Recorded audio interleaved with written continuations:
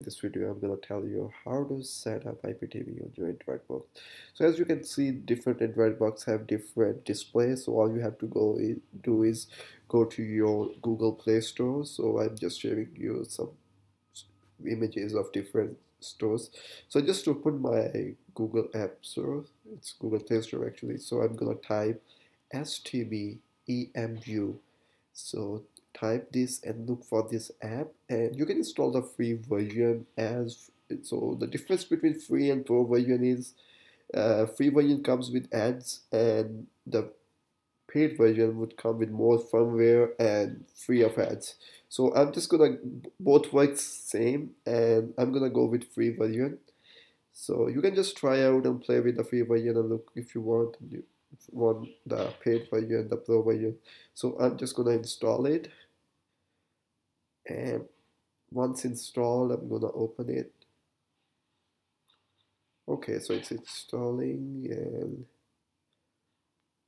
okay, it's just installed, and I'm gonna open it from here. So I'm click on open, and okay, open. This is the first time, so you will see like configure option, quit option, exit option. I'm gonna click on the configure. So this comes when you when you open the app first time, and in the configuration you go to settings and then profile.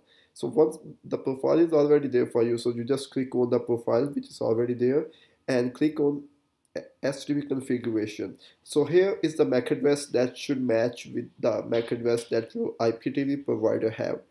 The MAC address should be active by your IPTV provider. So I'm going to go back and go up to the portal settings, and here you can change the portal URL. So you just click on here and the URL will appear. You change it to the one that your IPTV provider gave you. So I'm gonna go back and tell you that you can also edit your MAC address, but do not change the first 6 digits of your MAC address. They should be the same that they have to be. So they are 001879. They are not to be changed. So you can just add it to match to the MAC address that your IP provider have active, and I'm gonna save it and go back and exit the app.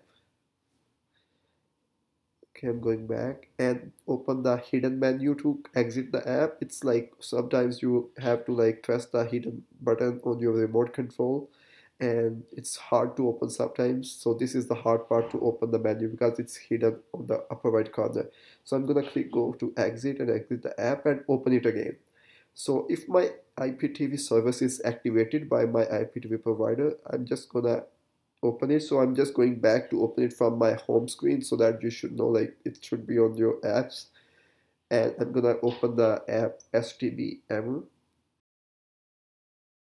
So I'm gonna open it. Okay, I just opened it. You can see the 4K channels on Express TV. The link to buy this subscription for Express TV is in my video description. I'm using it on Z7 Formula box, and it's Super HD and 4K.